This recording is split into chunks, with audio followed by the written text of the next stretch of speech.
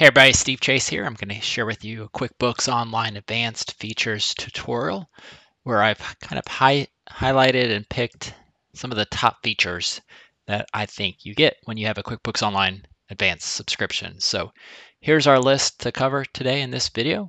We'll look at setting up custom reminders that can be very helpful. We'll look at how to manage reclassifying transactions really quickly with a breeze. It's like magic. We'll understand how to import transactions, and there's new features here to invoice bills, checks, expenses, and bank deposits. We'll explore some custom reporting that's available exclusively in QuickBooks Online Advanced. We'll also look to see how you would get started with trying to import data to Excel and then have a live feed straight into Excel where you could update the Excel file from your QuickBooks files.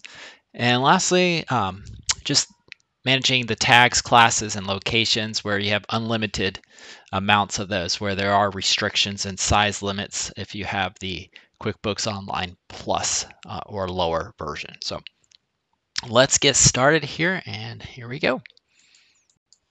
All right, let's start off with how to set up reminders for yourself. We get to the workflows by the gear icon, then select Manage Workflows. I'd say start off with looking at the templates, explore them, and then find one that you think will be useful, and then go from there. For example, one of my favorites is Get Unsent Invoice Reminder. Does exactly what it sounds like. You get a reminder if you forget to send out an invoice, and you kind of have to go into the details and specify, like, well, after how many days would you like the reminder to come after an invoice is created, or perhaps after invoice is the date. So play around with all this, and when you're done, save it, and then you'll see all of your workflows populated in the My Workflows section. Okay, next lesson. Let's take a look at one of my favorite tools as an accountant user. It's the batch reclass. So we would go to the gear icon and click Reclassify Transactions.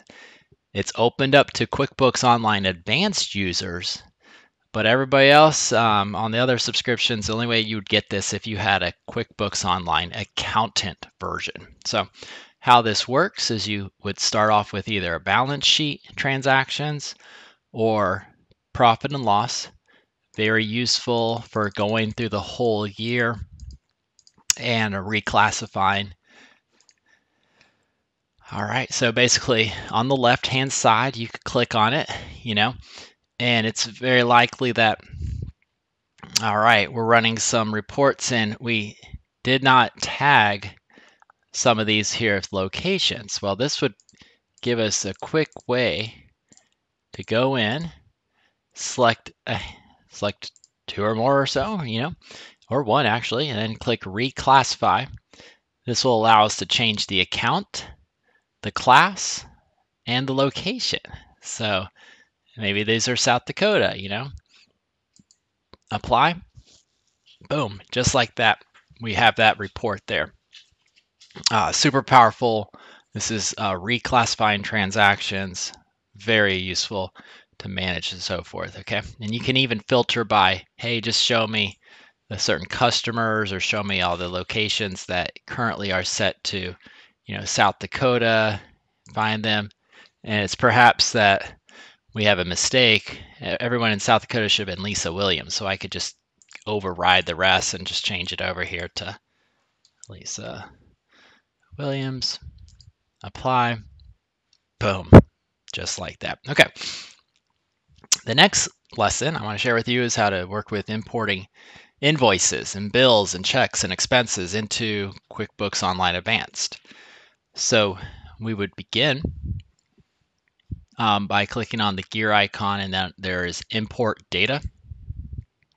All right, clicking on Invoices here, there's much more than just invoices, but this will get us to the screen that we would like to be on.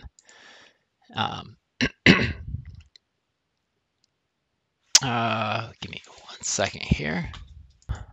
Okay, let me resume here. I was in the wrong place. We want to go to the plus new icon here and click on Batch Transactions. All right, so here we go. This is the screen where we have the ability to create, modify, or delete. It's pretty scary there. Or delete these transactions here. So I'm going to go in to show you what we're working with. So if we've got invoices, then this is our template here. If we would like to bring in bills, we could come in here and say, I'd like to import these bills. And it's pretty cool. Some of you might do checks. And so you would just go in here and fill it out as best you can, and then import that out. So you can copy and paste, or you got to import the CSV here that's going to be looking for data to be able to bring it in.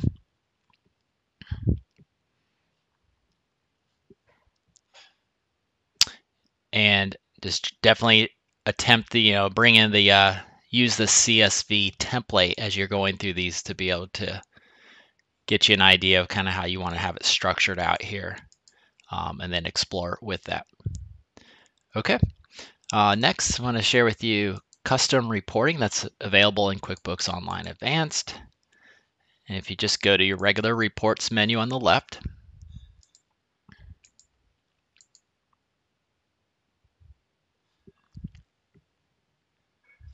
let me get out of here. Okay. Here, reports. Got it. All right. So you have the report builder that's available in QuickBooks Online Advanced. So this is different than a plus. So you can start with a blank report, or you can build off of one. Let me build off of a sales report here. We have like pivot table options. So we have view as table, chart view right here. Okay, so like that. And then all the way on the right, there's pivot table options. So we can say, hey, we'd like to have the customer name on the rows, columns to be perhaps the classes, and the values perhaps the amounts. There we go. All right, and so this is just last month, but the idea is we would have the ability to do last 12 months. Kind of really useful to be able to see. Here's the John Does, Lisa Williams, the Max Thomases, and then those not specified. So this could be very helpful. And then when you're done, you can export it out to Excel and manage those scenarios there. Okay. So speaking of Microsoft Excel, we have the spreadsheet sync option.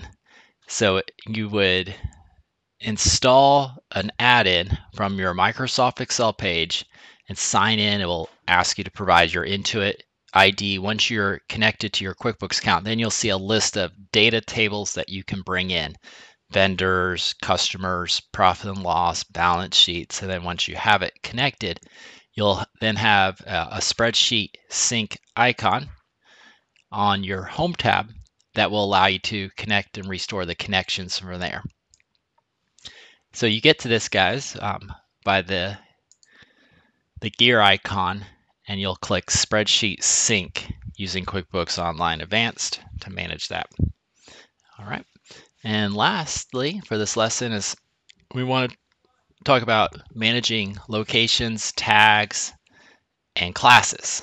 So there are some great reports. If you have a class report, sales by class summary,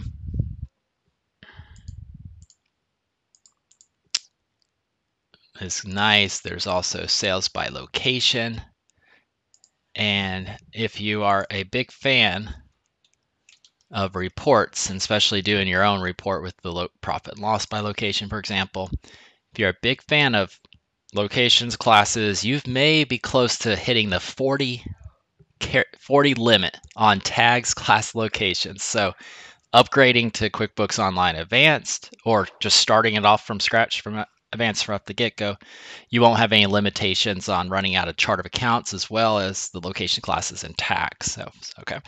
So speaking of which, if you're looking for a new QuickBooks Online Advanced setting, check the link in the description below where I have a 30% off discount for the next 12 months that can help you get started and test it out and so forth. And wish you the best on your QuickBooks Online Advanced journey and reporting. Talk to you later. See you on the next video.